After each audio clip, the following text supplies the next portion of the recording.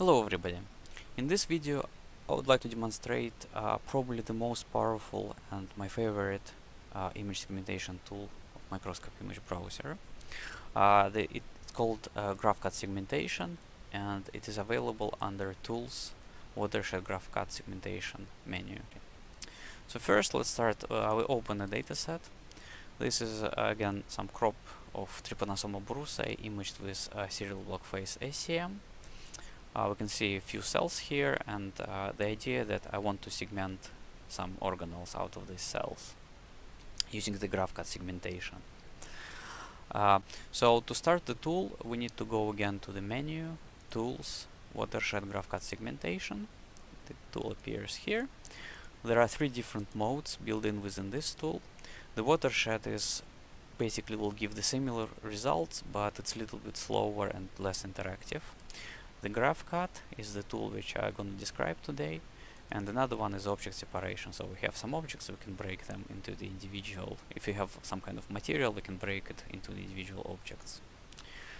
So let's talk about the graphcut.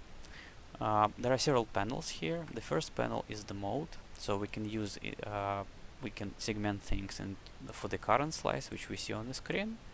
We can run the algorithm for all slices in 2D mode, so slice by slice, or we can benefit from 3D mode, where we work in the volume, and that's probably the most useful for 3D electron microscopy datasets, similar to the one that I have now on the screen. The second panel allows us to select some kind of sub-area. So imagine if you have quite large data set, it will take a while to proceed with it. So one of the options is actually you can really limit the imaged, the processed area to some specific smaller subset, and you can limit in the X, Y, and Z dimension. And another way to speed up the process, you can actually pre-bin the data set. So when you will start segmentation, for example, if I use these parameters, what would happen that the dataset would be resampled, so XY dimension will be decreased twice, and the Z will stay as it is. Or of course you can resample them both twice. So now we'll leave it as 1, 1, so I can reset it. These boxes can be populated. For example, if I zoom into a certain area, I can press the current view, and then X, Y numbers will be updated to kind of highlight only the area which I see on the screen. And another option, for example, I can select something with the brush and then press from the selection button, and in this case the area, these values will be populated from this area that I just highlighted. The next is the image segmentation settings. So here we can specify the color channels that we want to use for the segmentation. Now we have only one color channels, and also two materials which are now empty because we haven't placed any seeds. When we fill this, we can go and calculate super pixels. So the algorithm works the way that we work not with the individual pixels, we work with the clusters of pixels, and there are two algorithms that allow us to calculate clusters. The first algorithm is called Slick, and it works best for the images that have distinct colors, like for example these cells over background, or this lipid droplet over background, or maybe this condensed chromatin over the other contents of the nucleus. And another one is Watershed, which works best for these kind of situations where we have this kind of membranes. So actually, to demonstrate this, I first select the Slick algorithm. I'll zoom in here and define the size of the superpixels. Okay, we can keep 500. I'll work now in 2D mode and press the superpixels graph button. What happens then after I press this button, the algorithm clusters the pixels and calculates connections between them. And I can press the preview superpixels button to see them. So now we can see that it's somewhere there because we limited our sub area to this part. I can actually reset it and recalculate the pixels. Okay, so now you can see them.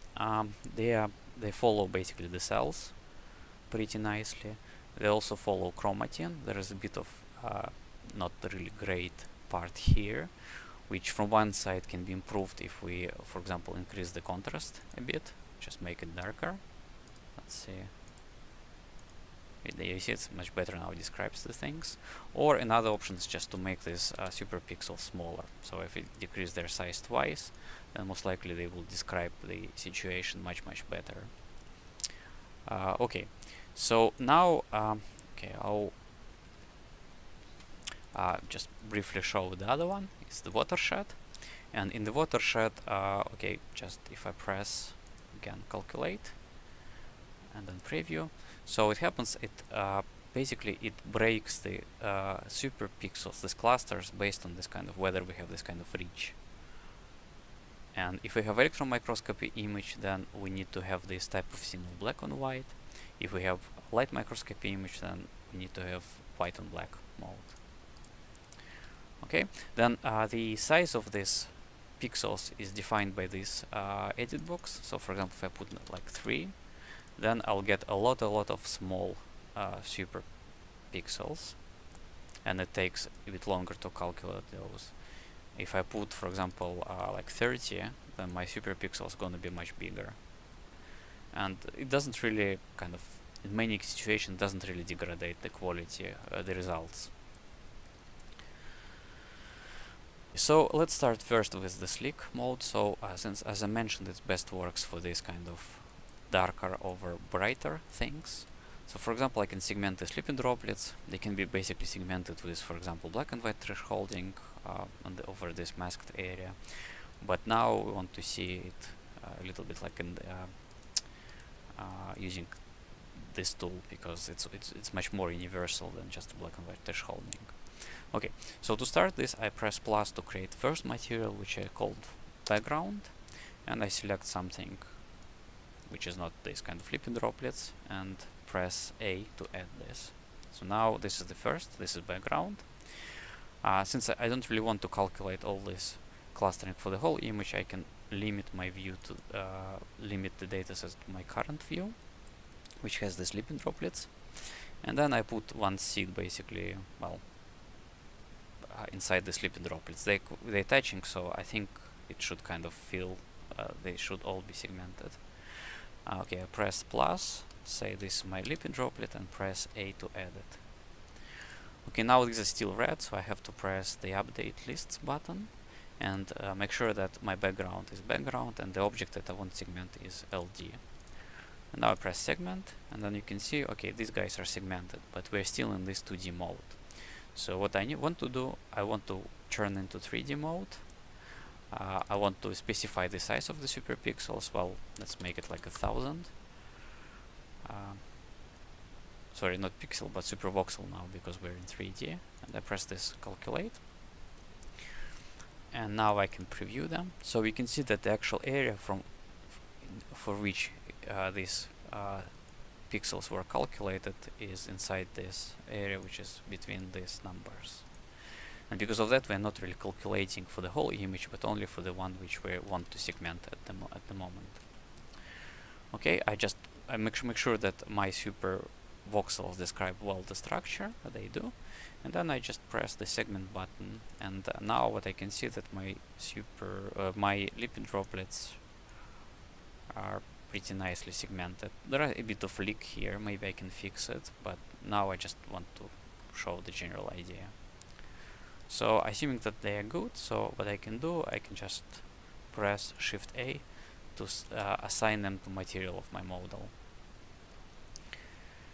Okay, let's actually make this display back to the original contrast. Okay.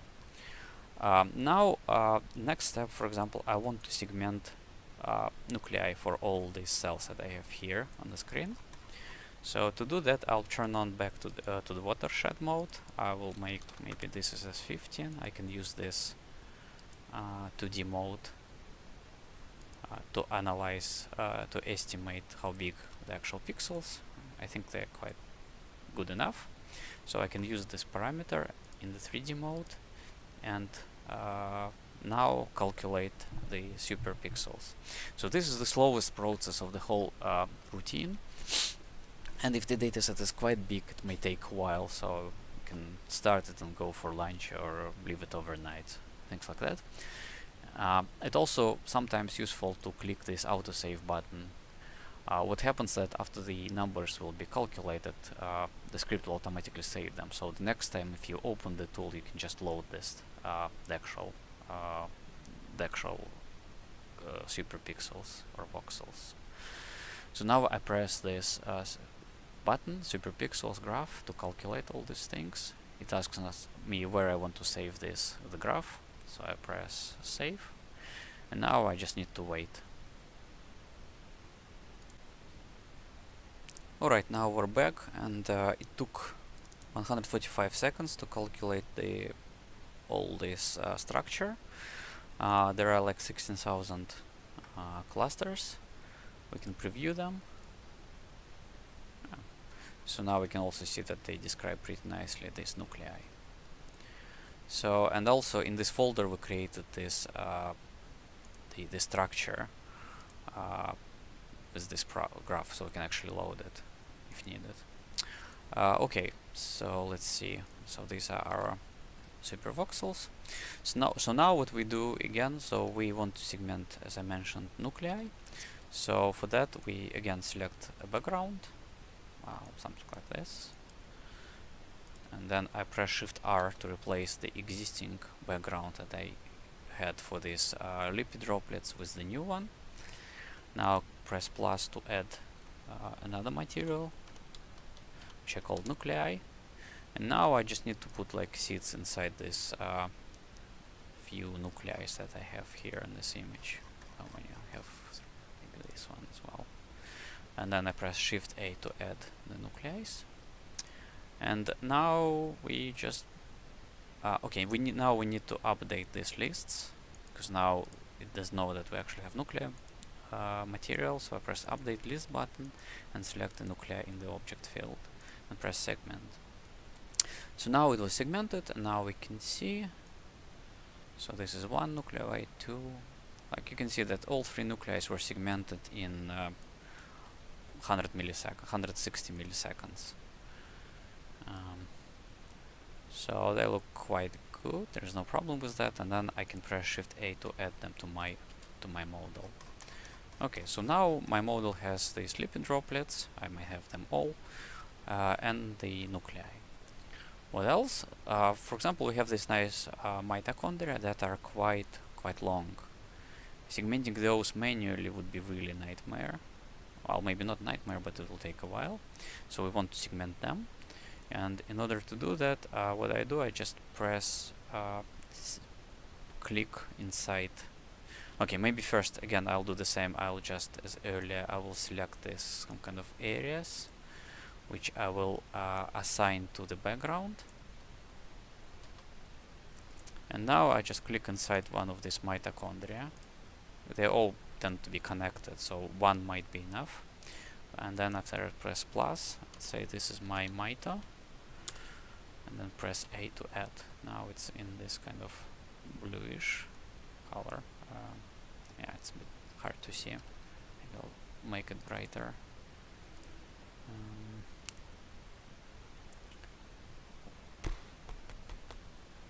This color will work.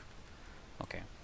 So then I'll get back to this graphcut segmentation tool, press update lists, select mitochondria here, and then press segment. So now, well, it was segmented to some extent, not really completely. There are still some gaps, which is fine for now. So the reason basically for that sometimes the leak of the signal is actually blocked. In this case, one of the options, you can add additional seed, for example here, and then restart the segmentation. And now it actually would work a bit better. Another option is to modify this parameter, which is the like a coefficient. And this coefficient is actually describes how further this signal will leak from your seed. If, for example, I put like something like a 5 and then recalculate, then actually the signal won't really run away too far. It will be around this my seed. So I want to keep this number a bit higher. Let's put 35 and then segment. Now you can see that actually it's the segmentation is much better. The signal leaked quite far, and actually the whole mitochondria is segmented in no time, except like this area.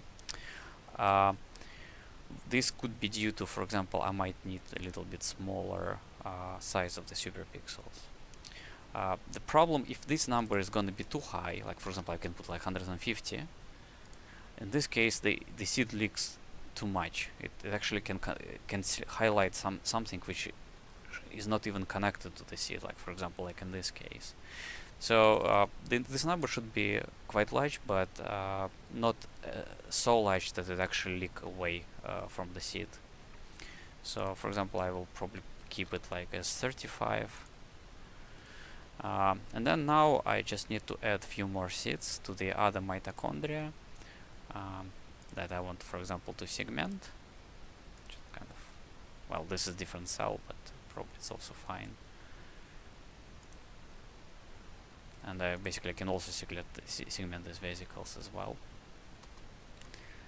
Now I press segment, and now these mitochondria are segmented. I probably have a little bit problem like in this area because of these things. Possibly I might able to fix this if I add the small seed here. Okay, yeah, it's a little bit flat region, so I would definitely need I see they're not really separated, so I need much smaller parameter here to segment that area. But in general, the all mitochondria can be fairly easy segmented using this tool, this method. And for example, now I can select them and copy to my model. And after that, I can go and visualize them. Render model, MATLAB ISO surfaces.